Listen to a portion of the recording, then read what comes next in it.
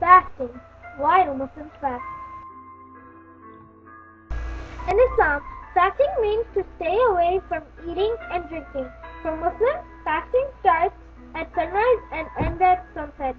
Kids can fast optionally on any day before reaching the age of puberty.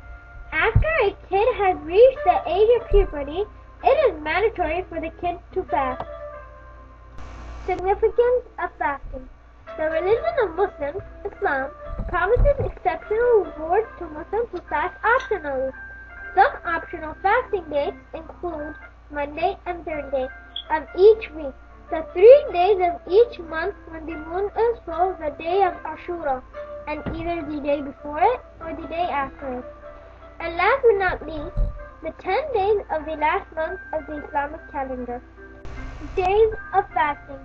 Ramadan, the 9th month of the Islamic calendar, is the month in which adult Muslims that are sane and healthy must fast dawn to sunset.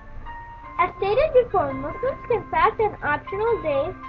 Muslims fast on optional days because their Prophet Muhammad, peace be upon him, did the same.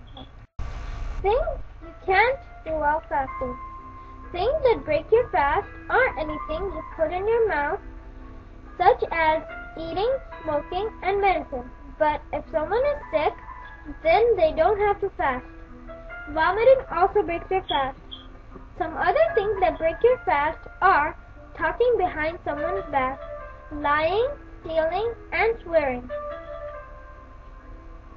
Things you should avoid while fasting. Things you should try to avoid while fasting are not to waste time, try not to play video games, try not listening to music, and try not to watch TV.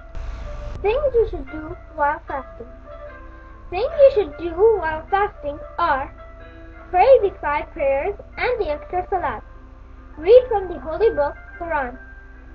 Make dua to God. Dua is when you ask God anything you would like to have. Welcome, O Ramadan. You're the month of the Quran.